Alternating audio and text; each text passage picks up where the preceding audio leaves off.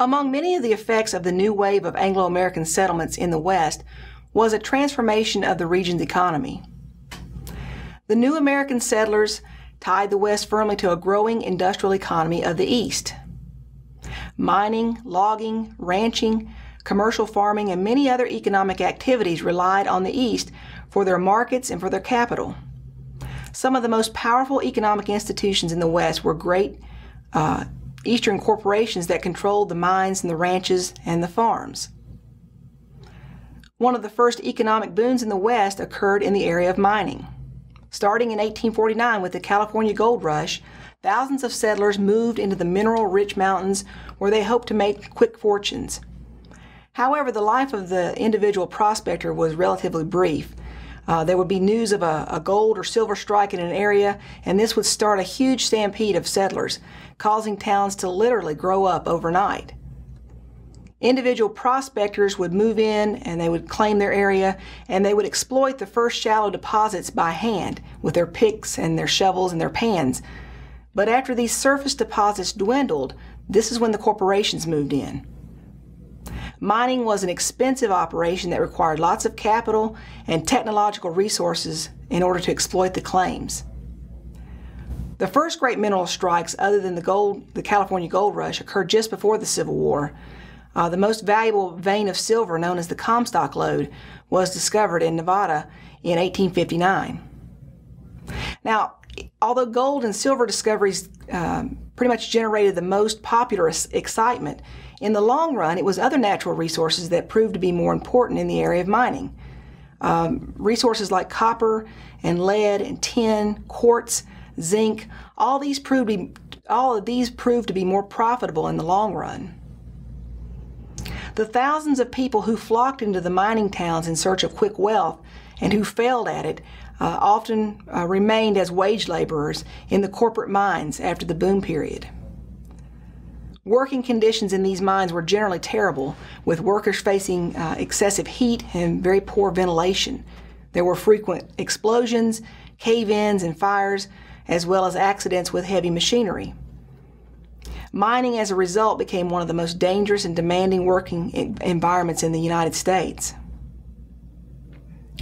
Another important element of the changing economy in the West was cattle ranching. The open range, that is the vast grasslands of the public domain, provided a huge area on the Great Plains area where cattlemen could graze their herds free of charge and unrestricted by the boundaries of private farms. The Western cattle industry had its roots with Mexico.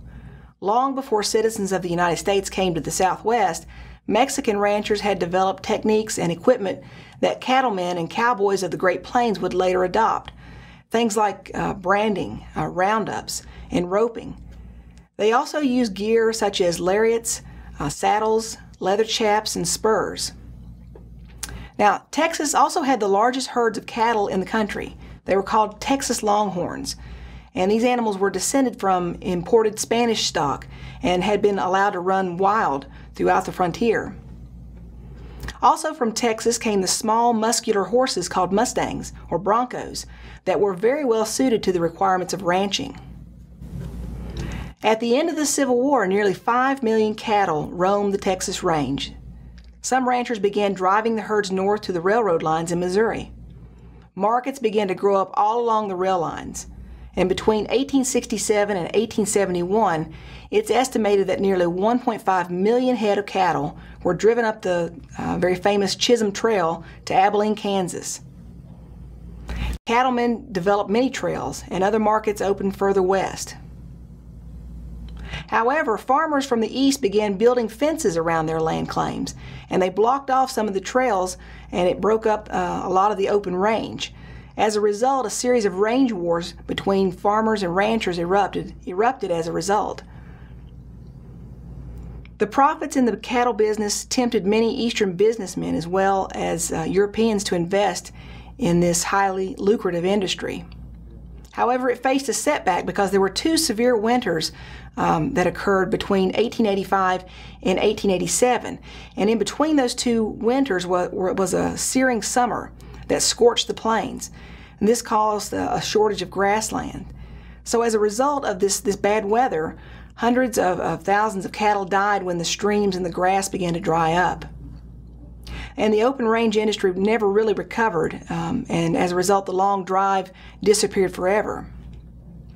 Railroads began to displace the trail as the route to market for livestock.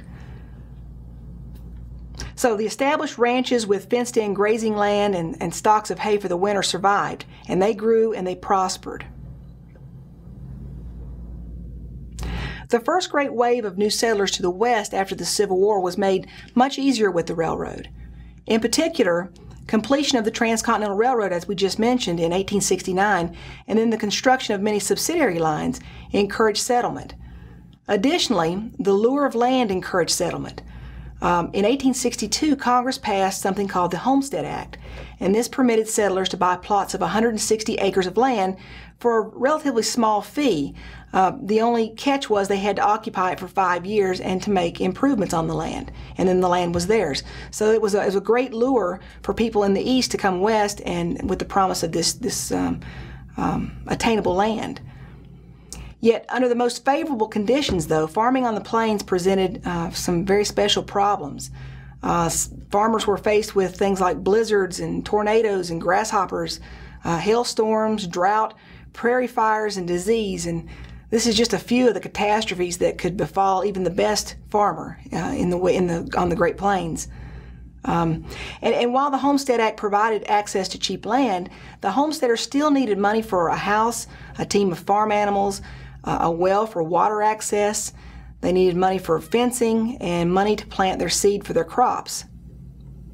Now, on the Great Plains, because wood was so scarce, families built homes made of prairie sod. It's called sod houses, and they used dried manure for heating and cooking. Now, for women on the frontier, simple daily tasks like obtaining water and fuel meant back-breaking labor. They may have to walk some ways to be able to gather the water that they needed to complete their chores. And life on the plains also was one of loneliness and monotony, particularly since land was dispersed in 160-acre plots. This meant that your closest neighbor was still at least 1.5 miles away. So it took some inner resolve to be able to live on the Great Plains.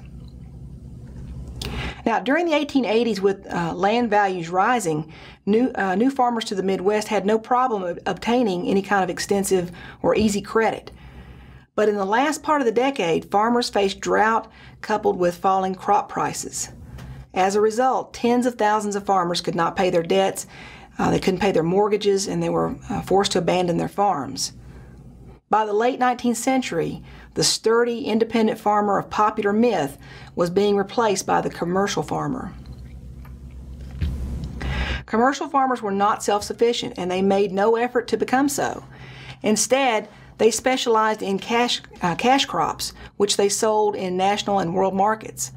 They didn't make their own household supplies, nor did they grow their own food, but they bought it instead at the local town stores. This kind of farming, when it was successful, raised the farmers' living standards.